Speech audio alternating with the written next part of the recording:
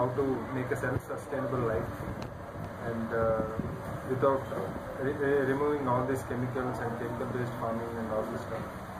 So here today we attended Shri Bashvaraghavanji's session. He gave us a lot of hope.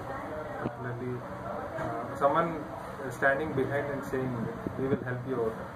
And particularly Shivayani Organics, they are helping hand for conducting and organizing all these programs.